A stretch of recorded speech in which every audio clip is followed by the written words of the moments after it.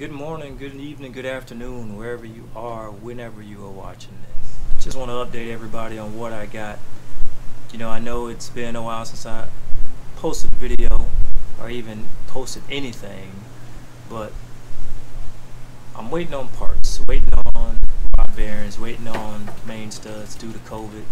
Production on parts has been slowed down, shipping has been slowed down, so in natural progression it's slowed my build down. I don't want to take the block to the machine shop and have him waiting on the main studs so he can line home the block. It'd be kind of stupid. It'd be wasting his time. It won't waste my time because I'm stuck waiting regardless, but it'd waste his time when he can go on and do other things where he's got all the parts. I've used him for years. He's a good guy. I know he'll do it for me, but I don't want to hold him up. But I want to update you guys on what I've gotten for the car, a few changes here and there. I'm thinking about going more towards a time attack, track-oriented car, but still able to get on a quarter mile and have fun. But it all comes on what happens with the progress and getting things going for this build. As parts come, more videos will come out. Be driving it, doing things here and there. But hey, it is what it is. But continue watching. Thank you guys for watching, and all my subscribers. Just share this, like, subscribe, let everybody know. I'm not the best, but hey, just enjoy the ride. Alright, so we're going to start with some good stuff, the meat and potatoes, the thing that supports the bottom end to make the power I want to make. You guys know what these are. Mainly rods.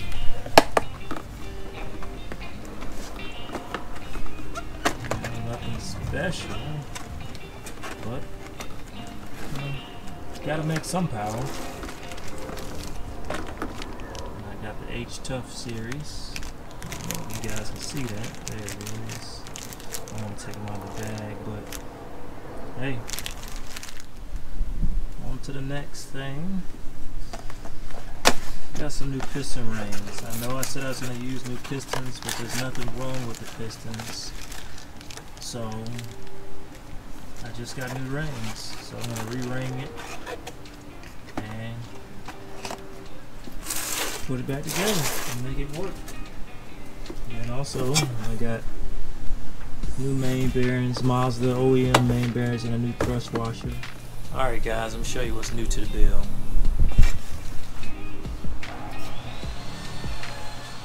Nice Ram Fab 4-inch intake.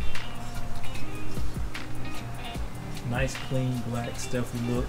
The math is on the bottom, so it gives you that nice clean look as well.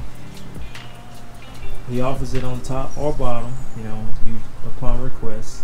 And if you notice, I don't have the valve cover breather on here.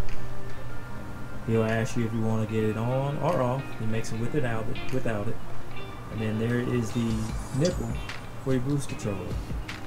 Now, they're super affordable. He ships them out really fast when he's got them in stock. Hit them up. For all you guys that don't want to wait on HTP or anybody like that, you want a custom color. This guy, so far, nothing but good things to say about him. Obviously it's just an intake though, so there ain't too much I can really say. He does not offer it with the turbo coupler or the air filter. You have to get the air filter and the coupler yourself. But when you're trying to make power, there's a lot of things you gotta do yourself. It is what it is. Hit him up. Like I said, it's Ram Fab Fabrication, super cool dude. No issues. Great communication, good customer service. He's gonna ask you a few questions here and there, and like I said, super affordable intake. We're all trying to make power and do it. Why not support the little guys who are trying to support this platform? We don't have too many supporters for the Mazdaspeed community, so hey, as I see it, support the guy. It's worth the money. And as some of you notice, the problem child is sitting there.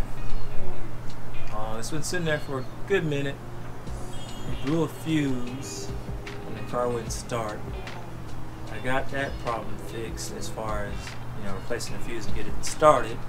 But now I had to find the electrical draw, which is more than likely why the fuse popped. So coming in a video real soon will be me checking this thing out, checking to see what's causing the draw and trying to fix the problem.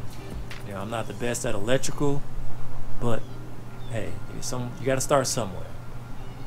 Unfortunately, I'm starting with this car. I really don't want to start with this car. I really don't. But it is what it is. You know, that's the problem child. You know, nothing's going right with this car. In other news, he also wants to, instead of doing a JMF version 2, he's thinking about doing the Cork Sport port injection intake. We'll see. We'll see. He wants to do a lot of things. You know. But thank you guys for watching this little update video. Leave a comment below. Any suggestions on what I should do with the build? You know, make it a full track car, or you know, do some things in Mexico, or just, you know, have fun at the drag strip. You guys let me know. But thanks for watching. Like, subscribe, share the videos. You know, and you guys out there, just be safe.